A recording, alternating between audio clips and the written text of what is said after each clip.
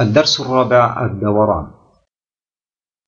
الدوران هو تحويل هندسي يدور شكلا ما حول نقطة ثابتة تسمى مركز الدوران، وباتجاه معين يسمى اتجاه الدوران، وبزاوية معينة تسمى زاوية الدوران، دون أن يغير ذلك من قياسات الشكل، يرمز له بالرمز دال واو.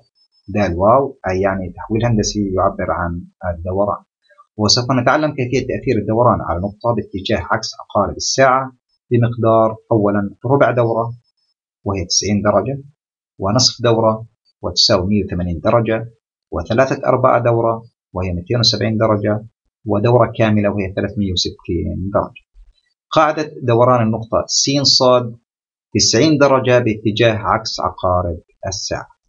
نعبر عن هذه العبارة بالرموز التالية: د واو 90 درجة أي دوران عن نقطة بمقدار 90 درجة بالنقطة س ص، فتصبح سالب ص س.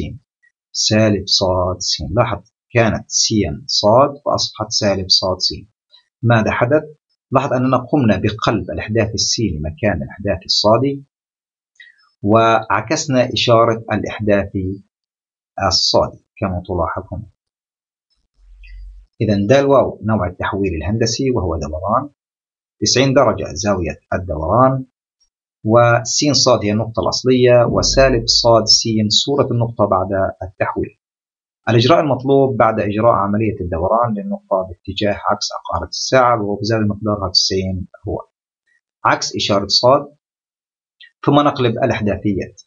عكس إشارة ص ونقلب الإحداثيات. مثال: جد صورة النقطة 3 و1 تحت تأثير دوران 90 درجة باتجاه عكس عقارب الساعة.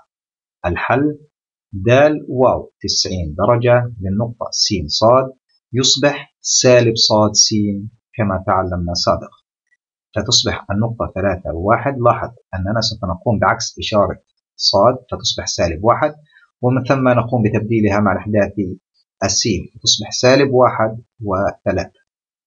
سؤال: ما هو الإجراء المطلوب تحت تأثير دوران 180 درجة 270 درجة و360 درجة باتجاه عكس عقارب الساعة؟ الإجابة 180 درجة لا النقطة س ص. نجد أولا دوران النقطة مقدارها 90 درجة ونطبق عليها القاعدة كما تلاحظ سالب ص س، ومن ثم نجري لهذه النقطة التي خرجت معنا بعد الدوران الأول 90 درجة نطبق عليها القاعدة مرة ثانية لكي تصبح 180 درجة. فالآن سوف نقلب س إشارة س هنا فتصبح سالب س، ونقلبها مكان ص فتصبح سالب س سالب ص كما تلاحظ.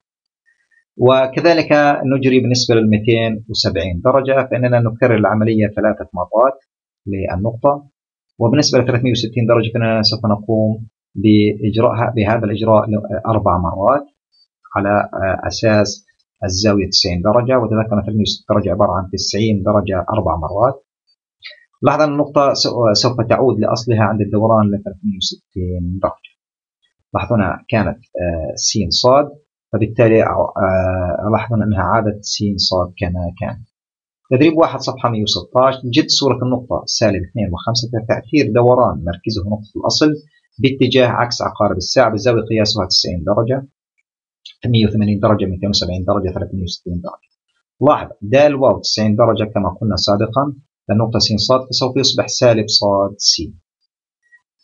وعند تطبيق هذه القاعدة على النقطة سالب 2 و5 لاحظ أن ال5 سوف نقلب إشارتها فتصبح سالب 5، ونقوم بتبديلها مع الإحداث السيني فتصبح سالب 5 وسالب 2. وعند تطبيق ذلك على النقطة أو دوران 180 درجة فإننا نأخذ هذه النقطة التي قمنا بتدويرها سابقا ب 90 درجة ونجري عليها القاعدة مرة ثانية، فسوف نقلب إشارة الإحداث الصادي هنا فتصبح 2 موجبة ونبدلها مع س فتصبح 2 وسالب 5 كما تلاحظ. وكذلك بالنسبة للفروع 270 نأخذ هذه النقطة ونجري عليها القاعدة مرة ثانية كما تلاحظ، وكذلك بالنسبة ل 360 درجة.